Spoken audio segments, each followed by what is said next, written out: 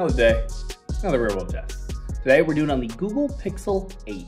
And as per the usual, we will explore all while we test out this phone. But first things first.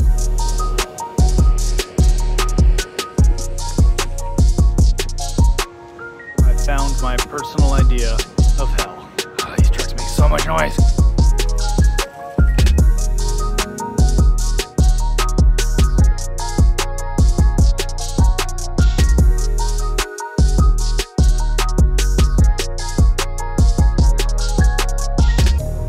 Coffee. Check. And this is Chateau Le Wouf, which was the first dog cafe in the United States when it opened back in 2015. Now, apparently the idea for the cafe came to owner Natasha Contini in 2015 in a dream. At the time, she lived in a neighborhood where she would walk her pit bull, King, 1 mile to the closest coffee shop. One night, she had a dream that she was drinking cortado with her dog in the cafe. When she woke up, she decided she would open a cafe where she could do just that. The original location was smaller, but now it's a full-on cafe for both humans and dogs, around 4,000 square feet in size, and they also now offer grooming, pet supplies, off-leash play areas, dog birthday parties, weekend jazz brunches, yes, even for the dogs, and even classes on specialty coffee for humans. If you like pups and coffee, it's a good vibe. All right, and while we're here, let's talk about the design of the Google Pixel 8. Firstly, we have the familiar at this point design that Google's been doing for a few years now, starting with the Pixel 6, and then carried over to the Pixel 7, and now of course it's here on the Pixel 8. The camera bar, the general size, the shape,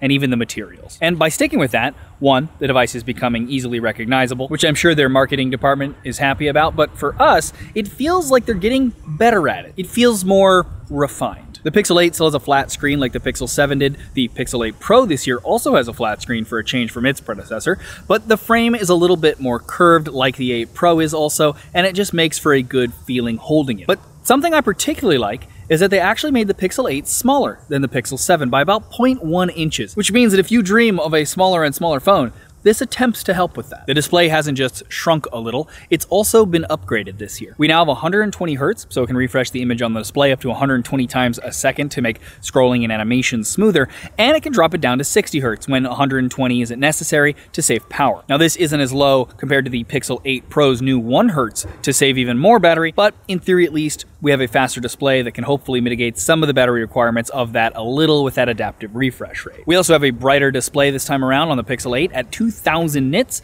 only in direct sunlight as usual, but that's still great, honestly. And it's 600 more than last year and only 400 less than the 8 Pro, so it should be good enough to view it in direct sunlight without an issue. For colors, we have the new rose color, that's like a very light pink that I personally kind of really like, but also we have a black, and we have a hazel, which is the take on the hazel from the Pixel 7 Pro, but sadly without the dual tone colors that I liked about that model. The Pixel 8 also has a glossy back compared to the matte glass back of the 8 Pro models, which I personally like the matte better, but it still looks nice. We also have our very familiar camera stripe on the back again, helping to differentiate the Pixel phones, and it has a bit of a jewelry vibe to it, which makes sense given the head of Google's hardware design, Ivy Ross's jewelry design background. But also, it means that the phone lays flat and it doesn't wobble if you were using it on a table, which is a small bonus too. Another gripe about the Pixel 7 was the fact that even though they introduced a face unlock feature, it wasn't technically approved as a Class 3 biometric, which is a specific class dictating how secure it is so that it can be used for specific things, aka banking apps, for example. Now though, on the Pixel 8, the face unlock is approved as such, and so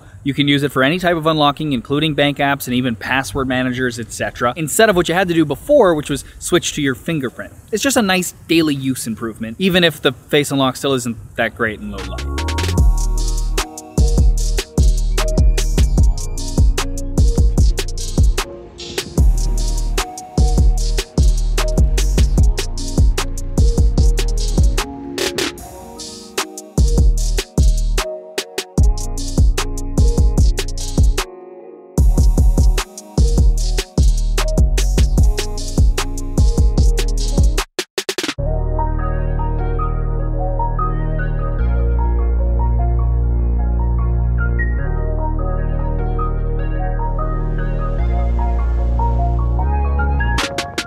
This is Socrates Sculpture Park, and it's located here on the edge of Astoria and the East River. Socrates Sculpture Park originally was an abandoned riverside landfill and illegal dump site for decades, up until 1986, when a coalition of artists and community members turned it into an open studio and an exhibition space for artists. The coalition named it Socrates Sculpture Park, both in honor of Socrates, the great Greek philosopher, but also as a tribute to the people of Astoria, New York's largest Greek community. The Fellowship for the park actually provides funding, access to the outdoor studio, and production support for creating ambitious public artworks. The theme for this year's exhibition is Transformation, to represent the park's change from an abandoned landfill to a flourishing gathering space. Now, the pieces in the exhibit have been crafted using discovered and recycled materials that were cleverly given new purpose, reviving objects that were once abandoned or deemed unwanted. It's a very cool use of upcycling. While we're here though, let's talk about the cameras a bit. And for the most part, they haven't changed much on the Pixel 8 as much as they have on the Pixel 8 Pro. We have the exact same ultra-wide camera from last year with a 12 megapixel 1x2.9 inch sensor with 1.25 micron size pixels and an f2.2 aperture. But thankfully, the Pixel 8 ultra-wide is wider than the Pixel 7, which I always thought was way less useful, thanks to it just being not that different enough from the main sensor for me. We have the same 50 megapixel 1x1.31 inch main sensor with 1.2 micron size pixels. They get binned in sets of 4 by default to get a 12.5 megapixel image with 2.4 micron size pixels to let in more light, just like last year. But now it's paired with a lens that has an f1.68 aperture instead of a f1.85. The lower the number, the wider the aperture, and the more light can come in. So that translates to roughly 21% more light capture on the main lens. And it's the same as the Pixel 8 Pro. We still also have the same 2x option, which crops out the middle 12 megapixels of the 50 megapixel sensor to give us a 2x zoom. It's similar to putting a full frame lens on an APS-C camera body for those from the mirrorless camera world. But again, it should have some improvements for light gathering just because of the aforementioned aperture increase. But as we know, and the Pixel cameras from years past have made blatantly obvious, is that the hardware is definitely helpful, but that software magic is what gives these objectively tiny sensors the chops to punch well above their weight class.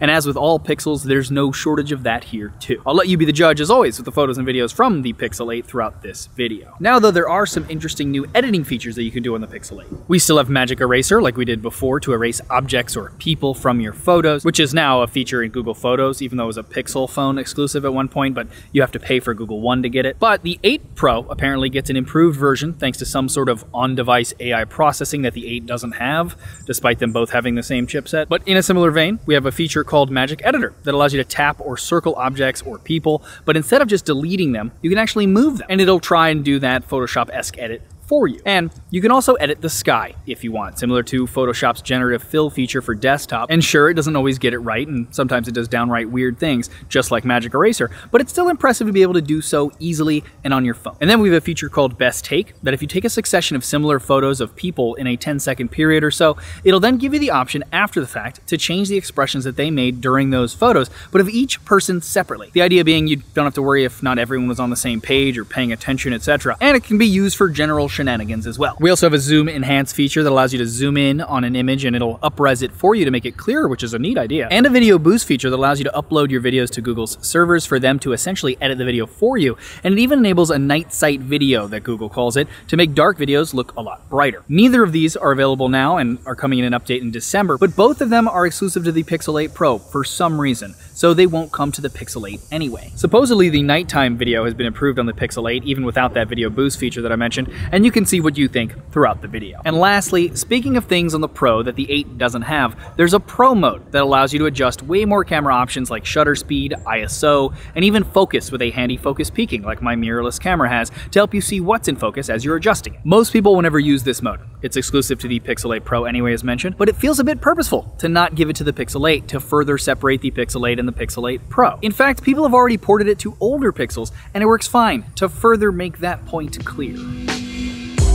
Not climb? Then why make so climbable?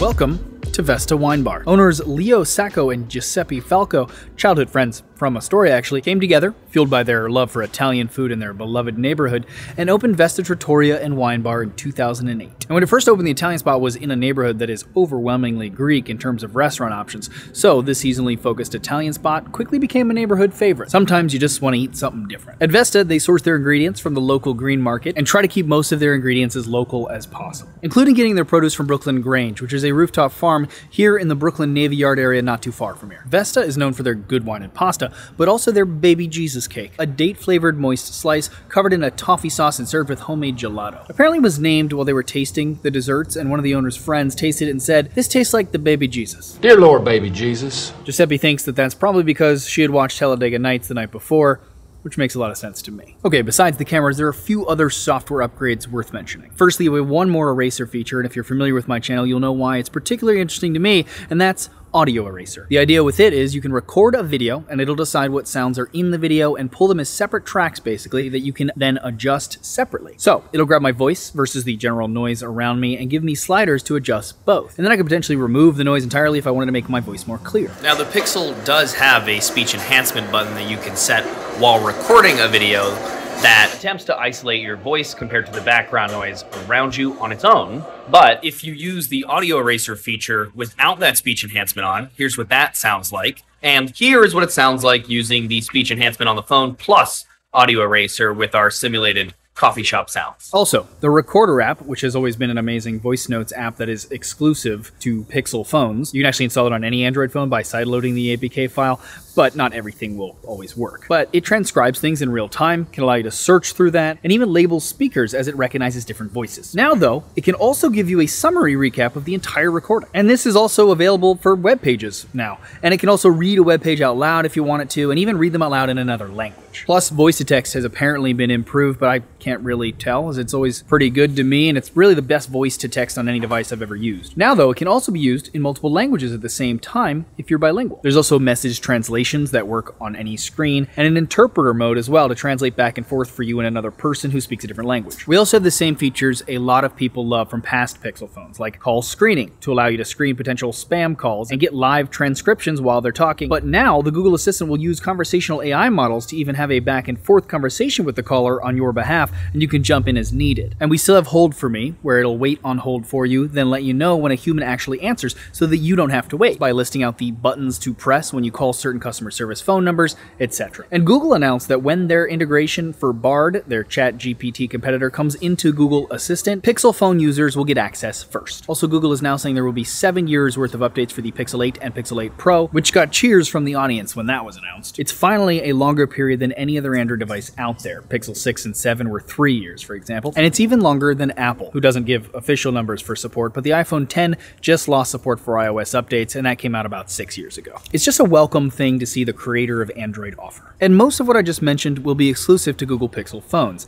and some, as I mentioned before, only to the Pixel 8 Pro even. And that brings us to a very important point. Google is purposely limiting software features to entice you to buy newer phones. They might say it's because of the processor or whatever hardware excuse they give, but a lot of these features eventually make their way to Google Photos, for example, like Magic Eraser did after a short Pixel exclusivity period. Or they've already been hacked onto other phones. Now, to be clear, Google is not the first to do this, nor are the only one currently doing it. The latest iPhone 15 Pro models have done much of the same. But Google seems to be leaning into it harder than ever. Regardless, it gives me a bit of a conundrum. On the one hand, I hate when companies purposely limit features based on software or whatever hardware excuse they have, but honestly, we're going to be seeing this more and more from technology companies, not just Google, as it helps them increase value without increasing the manufacturing costs of their devices. And so long as these features don't just show up in Gmail or Google Photos or whatever other service in a bit, they are still useful features.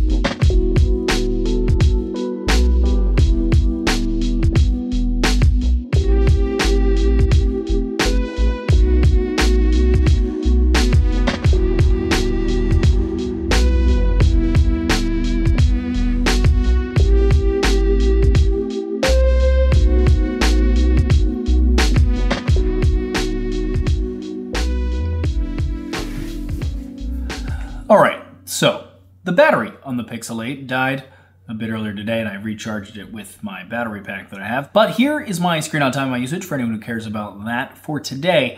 As always, keep in mind, real world test day. It's not a normal day. I use my camera way more than you ever would. But here is another day where it was a lot more normal of a day, so you at least have something to compare it to. Now honestly, Pixel battery life has never really been amazing. It used to be a lot worse, but Now it's better, it's just not amazing. And this Pixel 8 does have a larger battery. It has a 4,575 milliamp versus the 4,355 milliamp from last year. Plus, it also has a 3 nanometer processor, which is just a more efficient type of chipset, the new Tensor G3. And with all that, I do think it is better than the Pixel 7's battery life, if only by a little bit.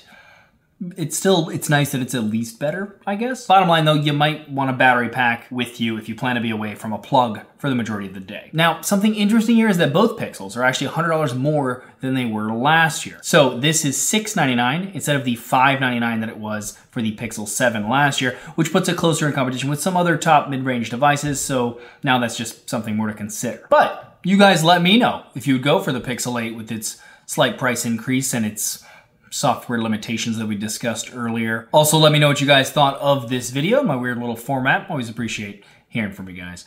If you're not subscribed though, please subscribe and ding the bell next to the word subscribe so you get notified when I do new videos. We're gonna explore a lot more places with a lot of new tech, so stay tuned for that. I will leave a link in the description below down to the Pixel 8 Pro wearable test if you wanna check that out. But it has been a long day of filming. As always, I'm exhausted. So, good night.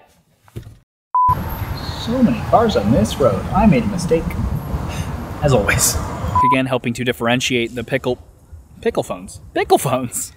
They should be called the pickle phones. Jingly pups, always jingly pups. Makes sense in a dog cafe. Checks out. It was way less useful. Brakes. Squeaky brakes. But it's now paired with a lens. What are we doing? Sounded like someone was closing a gate. I thought I was getting trapped in here. It's a lovely place to get trapped, really. There's even bathrooms, porta potties. All right, wouldn't be so bad. We also have a zoom enhance feature that, whoops, for you. People are standing 3 feet apart and they just scream at each other. I don't know why. It's very strange. I'm not bitter. You're bitter. An annoying truck?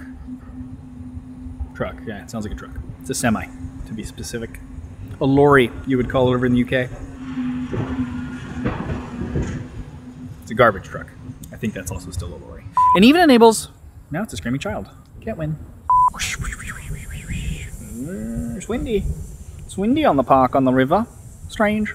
Oh, angry pups, ready? Hold the pup. So many pups. In fact, people have already ported it to older Pixels and it, nope, giant, something just banging over things. Just banging, bang, bang, bang, bang, bang, bang. Bless you. I think a dog just sneezed. Most people will never use this mode. It's exclusive. Woof, woof, woof, woof, woof, woof, woof. It's a guy doing leaf blowing. He's leaf blowing in the middle of the night. This kind of crap only happens to me. I'm pretty sure no one else would be doing that right now. He felt I was out here and was like, I should probably blow some leaves around. Yeah, I think this is a good idea. What time is it? Oh, yeah, it doesn't matter. David's out there. I should do it. Can't be that many leaves. Now, Vesta is known... Nope, he's coming back with the blower. He's still going. Racing to the red light. It's a good reason to throttle your engine out.